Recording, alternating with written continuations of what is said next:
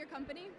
Sure, yeah. I work at Domi Station. We're kind of a home base for entrepreneurs. So we provide office space, mentors, and programs that help people start companies. How would you like students to get engaged with you? Well, the companies that work at Domi are always looking for help. They're startups, so they need help all across the board, marketing, sales, tech. And so I'm always looking for students who want to get engaged in either an internship or really hands-on part-time work with young, growing companies in town. What struggles have you seen employees go through who transition right into the workforce out of college? What struggles for students that are transitioning? I think sometimes there's a disconnect between their education and hands-on work, but that's why I think working with startups can be so important, because they get like a real breadth of experience. Like at a startup company, everyone does everything. There's so few staff, they're under-resourced, so you get exposure to a real variety of work. And so I think startups help with that transition quite a bit. What do you look for in an ideal employee?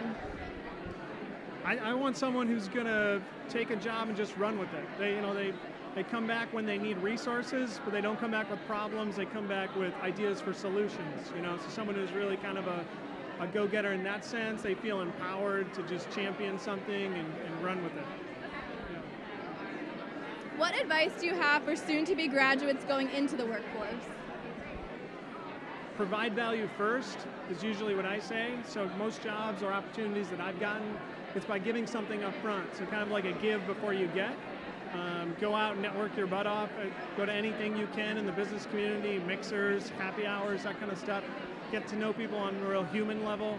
And then provide some value to them. Write a blog post or make an introduction before you ask them for something. And I think that goes a long way. And one final question.